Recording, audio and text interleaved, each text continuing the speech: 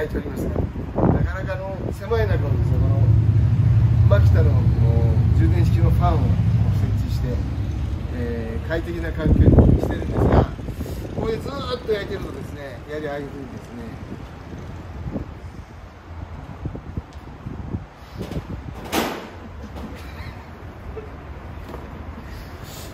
安倍紹介の加藤さん、今日どうもありがとうございます。先日の動画のお約束通りですね、今日は名古屋からわざわざ五平餅を焼きに来ていただいて本当にありがとうございます。ストレッチをねしていただくほど熱を入れて熱心に焼いていただいて本当に、心よりお願いします。ありがとうございます。これで4日間のイベントがほぼ2日半終わりまして、でもね、今日はたくさんのお客様にね、来ていただいてて、とてもね、素敵なね、一日になってます。そういうなんていうんですかね、今日は昨日子どもの日だったので、お子様のね、主なイベント会場に行かれたと思うんですけど、今日はやっぱりお子様連れが非常に多くて、ね、朝から気合い入れてね、お嬢ちゃん坊ちゃんのね、お相手をしておりますけど、その中で五平餅も大変好評で、またいろんなお土産もいただきましてありがとうございます。今日はちょっとね珍しい車を紹介しようと思います。3代目レガシィなる BE 型と言われている車の中の、これは BEE という型式なんですけれども、6気筒エンジンの搭載車です。で、僕もこれのブリッツェン6っていうんですけども、ブリッツェン6のワゴンの赤っていうのはお客様にお譲りしたことが何度かあるんですけども、セダンっていうのは非常に僕の記憶の中では珍しいです。もともとブリッツェンはセダンに魅力があって、ポルシェデザインと、このシリーズの RSK っていうのはポルシェが姉妹と開発に関わってますので、そういう時代の中で生まれてきた6気筒モデル、結構当時は価値があったと思うんですけども、残念ながらスバルのですねブランド力では当時これの持つ本当の意味を完全に伝えきるところまでは行ってなくて、今ならもっとね、やれると思うんですけど、逆に今はそういった車を作れない環境にあって皮肉なもんですよね。ちょっとそこは皮肉だと思うんですけどね、そういうもんですよね。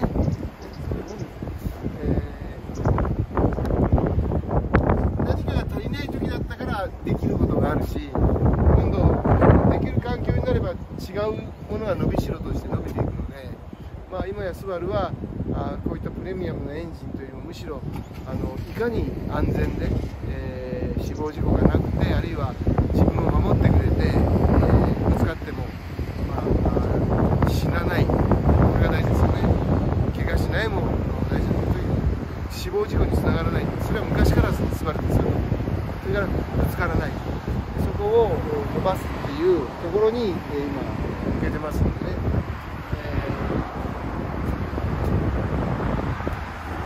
6気筒エンジンをやる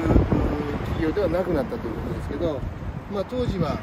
非常に燃えてましたね。21世紀になって、最初の量産型の新型エンジンっていうのが、いわゆる全メーカーを含めてですね、新世紀に入って初のガソリンの新型エンジンっていうのがスバルのこの6気筒だったので、非常にデビューの仕方としてはセンセーショナルだったんですけども、その時にドーンと全モデルにラインナップすることはしないで、ランカスター6、まず SUV に乗っけて、そこからワゴンとセダンに広げていったっていう、そういう成り立ちでしたよね。でまた不可解っていうか、アメリカの市場もあったからなんですけど、 RS25 っていうような4気筒の高トルク型のエンジン積んだやつも出てきたりして、これはこれで性能いいんですけど、どういう意味でこれが出てきてるのかっていうことをですね、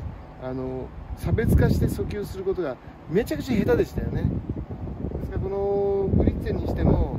いまいちですね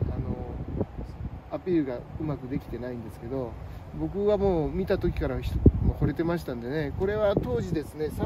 この方の最終の方なので、確かこれがねなかったんです、最初の方がね。でこれも FRP ですごく割れやすかったんですけど、ここからはFRP じゃなくなっていまして、通常のバンパーと同じ素材になっている。で、ここまでね、造形としてここまで来てるっていうのが確か当時のですね、特徴的なところで、ブレーキも、対向キャリパーにして、22B と同じように赤くで、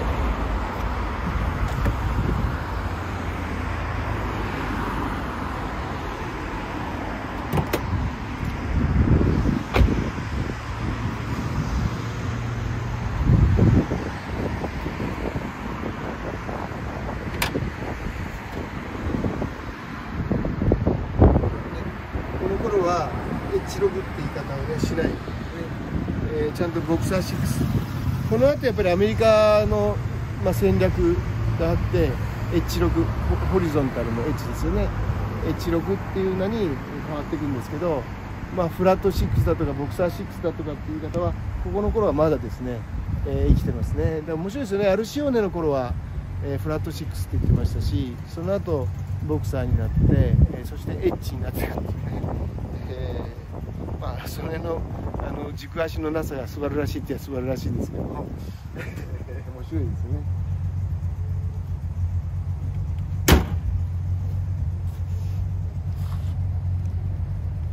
でこの、私ノーティックブルーだったかな、ノーティックブルー、このブリッツェのワゴンですけども、僕は5速のですね、青いやつをですねめっちゃくちゃ気に入って乗ってましてね、いやあれはねいい走りをしましたよ。フロントのデフに、LSD が入ってたせいだと思うんですけど、もちろん真っ赤なセダンにも乗りました。確か2002年だったと思うんですけども、2002年には真っ赤なセダン乗ってましたしね。で真っ赤なセダンのそのスポーツシフトに乗ったり、あるいはその6気筒のこの存在ですよね。で本当にこれこそですねブリッツェンのあるべき姿だって思ったんですよね。でどうしてこれに、6速ミッションがないのって思ったんですけど、この当時は桂田さんがね、このタイプこれにですね、6速ミッションを乗っけて、S401 っていう車を作りましたから、あれはねあれでびっくりしましたけど、すげえなと思いましたね。ここまでやるんだと思って、さすがだなと思いましたけど、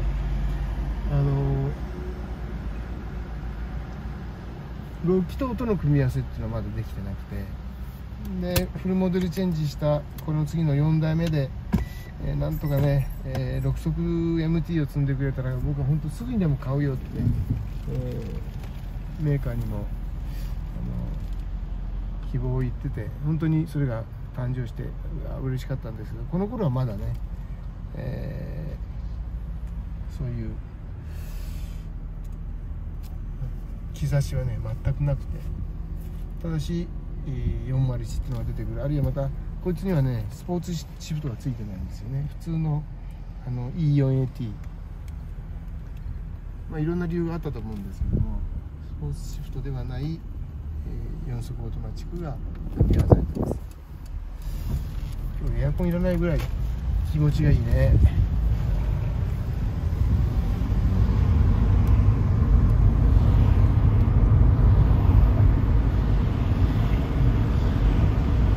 やっぱり6気筒の独特のね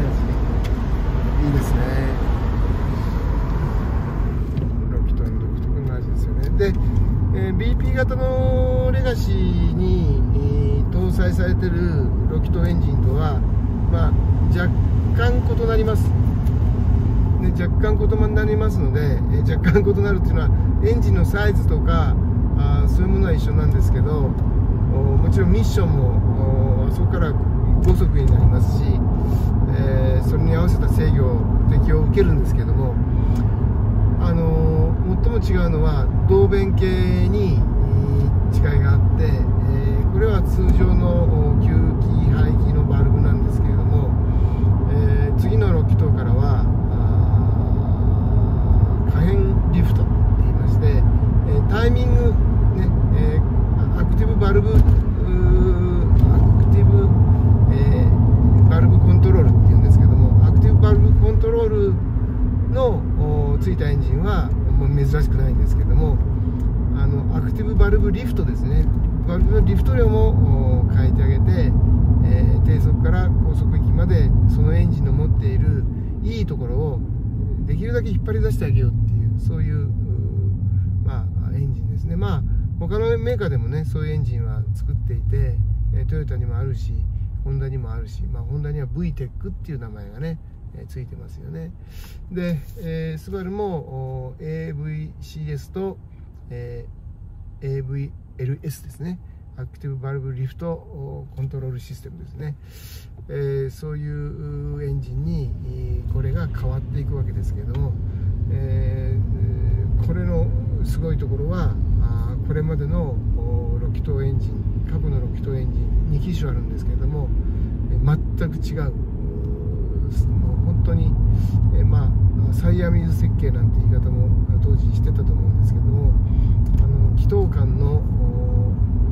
隔壁をですね、できるだけ、薄く取って、もちろんしっかりしたエンジン合成を確保したまま、気筒間の隔壁を薄くしてですね、適切なウォータージャケットと、リブを入れてですね、非常にコンパクトな6気筒エンジンを開発したわけです。で、このコンパクトな6気筒エンジンというのは、何を目的にしたかっていうと、フロントヘビーな特性をなるべく減らすという目的なんですね。なのでフロントヘビーだったそれまでの水平対向6気筒エンジンのネガティブな要素を全部打ち消しています。それから内部損失ですよね。いわゆるピストンの収動損失ですとか、いろんなその機械的なロスっていうものを可能な限り減らしてありますので、以前のスペシャルティカー用の6気筒エンジンに比べてですね、より実用的でかつスポーティーなエンジンに生まれ変わっています。で、どういうことかっていうと、最初に、スバルが開発していた6気筒エンジンっていうのは OHV のシステムで6気筒化を図ってましたので、古臭いエンジンだったわけですよね。でもこれは当然エンジンとして、もう出来上がってはいたんですけども、当時の提携先の日産自動車からそんなものはやるんじゃない、あんたのところは軽とリッターカーまでって約束でしょっていう、そういう業務提携契約を結んでましたんで、本来ならレオネだって作っちゃいけなかったんですけども、そこがですね、国策企業の日産のルーズなところで、そううるさいことを言わない会社だったんで、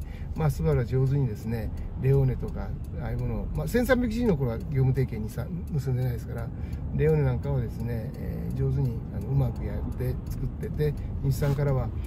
パルサーなんかのね、業務提携のメリット、いわゆる受託生産の、恩恵を受けて、スバルの工場がガラガラでですね、作る車がなくて、ラインが空いちゃってるところを受託生産で、息を長らえてたわけですけども、そういう時代ですから、いくらエンジン作る技術があってもですね、6発作ってあんたたちそんな売れるわけないじゃんと、ね、OHV の6発作ってどこにOHC だったのかもしれませんけど、どうすんのって、そんなやめなさいと、ね、ダメですっていうことで、三鷹の地面の中にはですね、その頃のものは全部埋まってましてねでやめさせられたわけですけども、そう簡単に諦める会社じゃないですから、後々アルシオーネっていう、計画があって、月販3万台体制っていうのをねやっていく中で、スバルも他のメーカーのように、スペシャリティカーですよね。当時フラッグシップなんて言い方はしないですから、スペシャリティカーを持ってなきゃいけない、ねしかもプラザ合意で、付加価値のあるものを輸出しないともうやっていけないと、じゃあ高く売れるのは何があるんだっていうんで、XT を作ったわけですけども、国内の名前はアルシオネ、海外では XT クーペ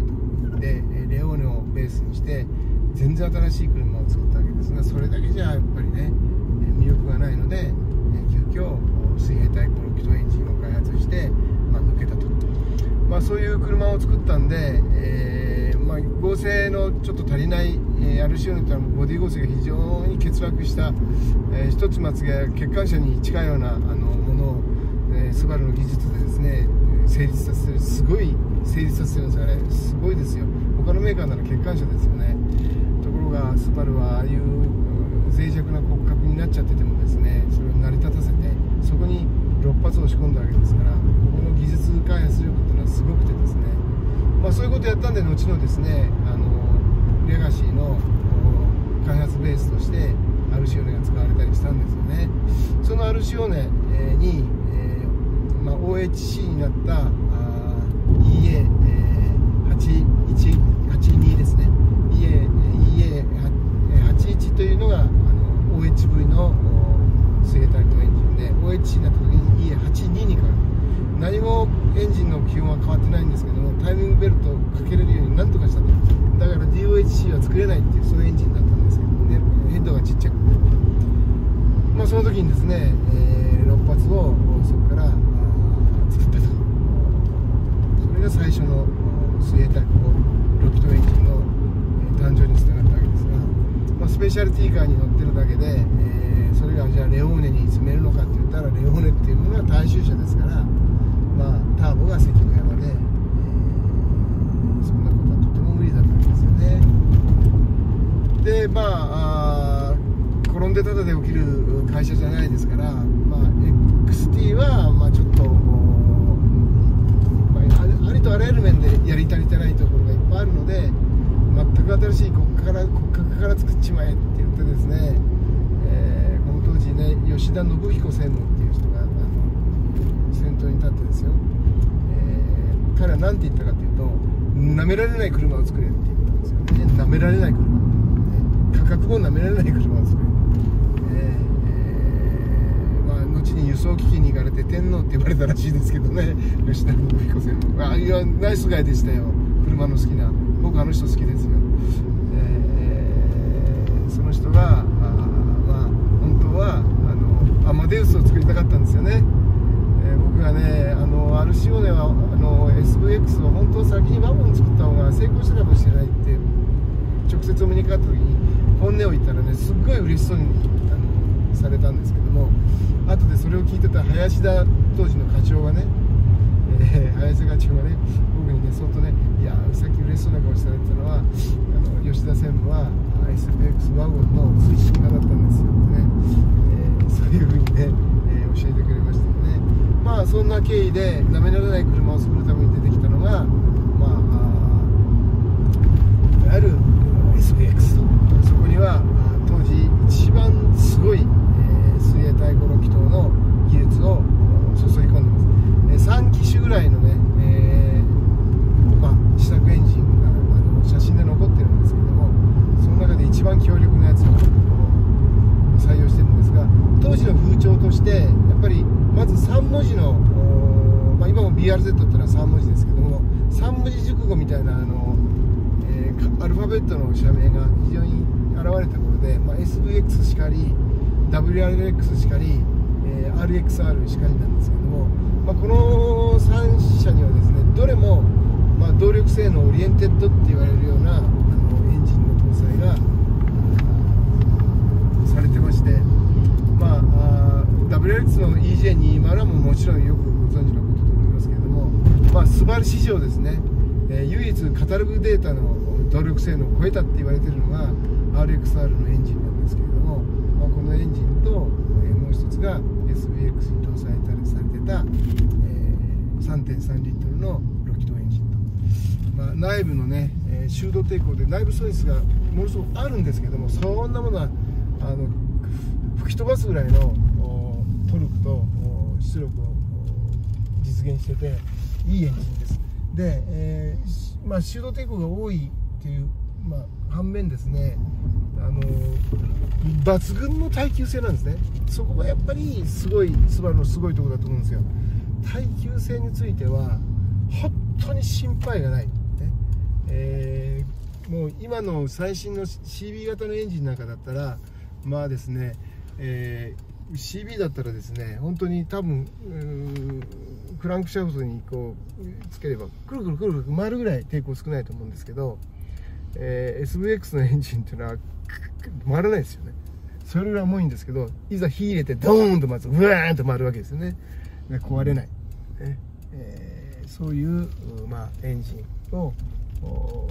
作ったというのが、そこまでがですね、いわゆるスペシャルティーカー向けのちょっと上質な本気で作ったエンジンということになるわけですね。ですけど重いのでやっぱり、フロントに乗っけるといろんなネガが出てくるわけですよね。で、また面白いことにそのネガを潰すために出てきたのが VTD なんですよね。不等トルク配分、フロントヘビーの車をよく曲がしてあげるようにするために、これにも入ってるな、トルクデバイスですよね。これは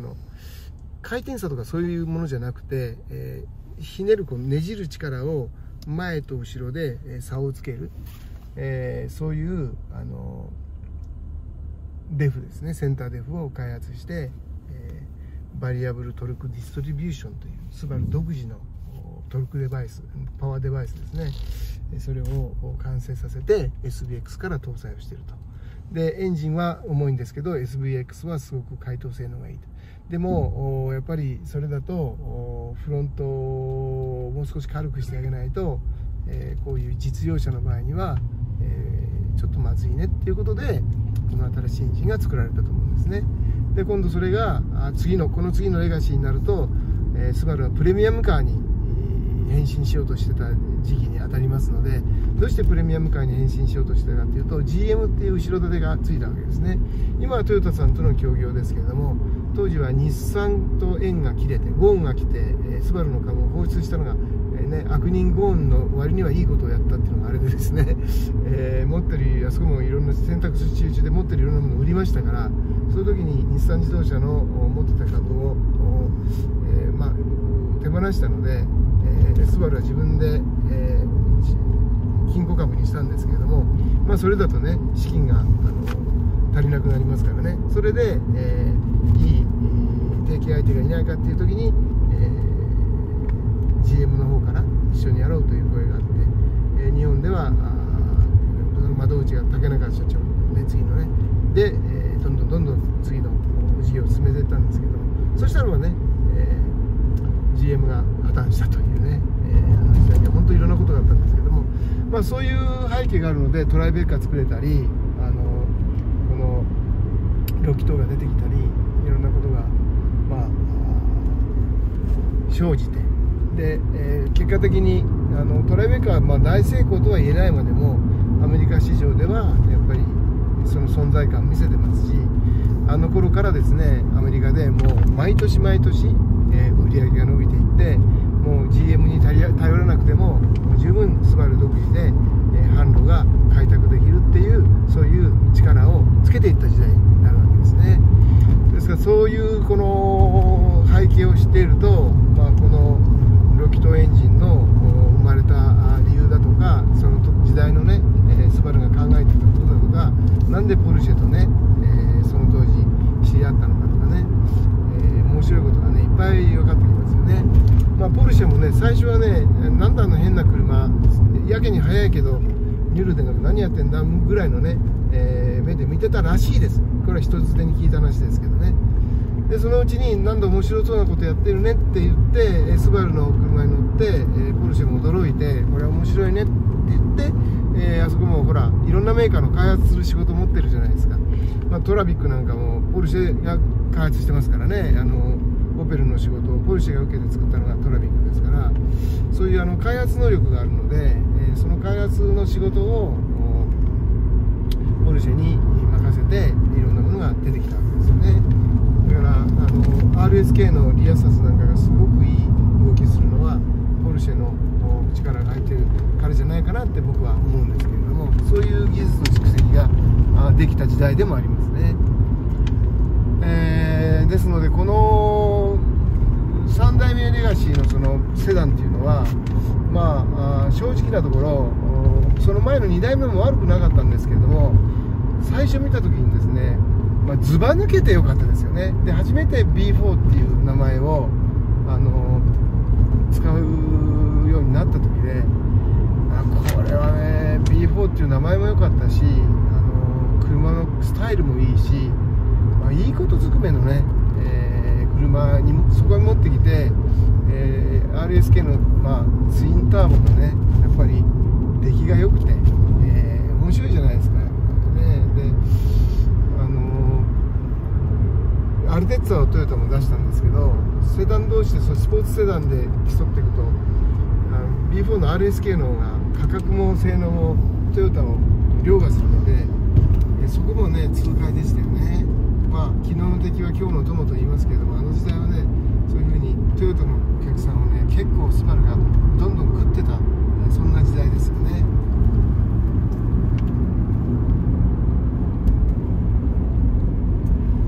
その中でねやっぱりスバルの中に6気筒っていうのはこういういい味がするんだよっていうことをよく分かってる社員の人がね、開発の人がちゃんといたから、こういう文化財みたいなものが今残ってるんですよね。本当これは文化財ですよね。こう乗っててもですね、そのインパネのこの上の方がね、ここらはもう共通なんですけど、こう下見てってですね、この後4代目のレガシーで出てくるLLB のアイボリー内装っていうのも、あれは本当におしゃれで、これからまた一皮めくれてるんですけども、このアイボリーのこの色の使い方はですね結構いい線いってる、当時でも本当垢抜けたって言い方がふさわしいと思うんですけども、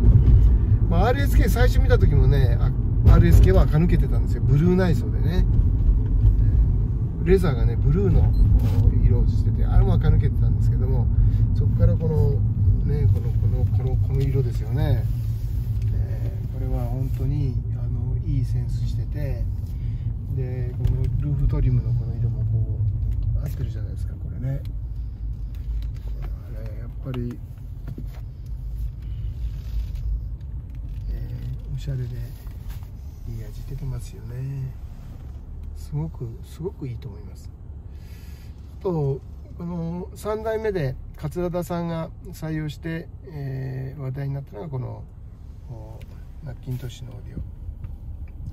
これびっくりしましたね、出た時はね。毎日洗濯機の乾燥機能を使いたいけど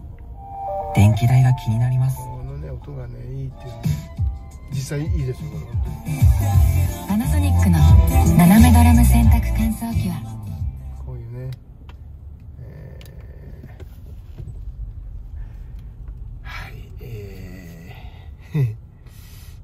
このいぶしなんていう芋のブラック、芋の町のね、これもここからですよね。STI がこれ好きなんですよ。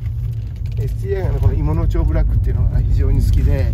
この芋のをよく使うんですけども、この頃ここからですね、これわかりますね、これ芋のブラック、これ芋のブラック。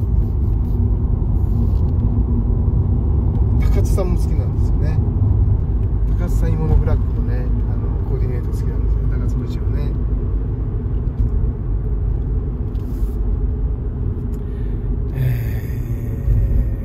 こういうね、6気筒いいもんでございます。はい、だからビューンと飛ばすのももちろん気持ちいいんですけど飛ばせないでしょ。なんかね、そういう気にならない？このモーターのようなモーターなんですけど内燃機、モーターがモーター叱るところは当たり前じゃないですか。ところがこの内燃機がね、このモーター感があるっていうのはね、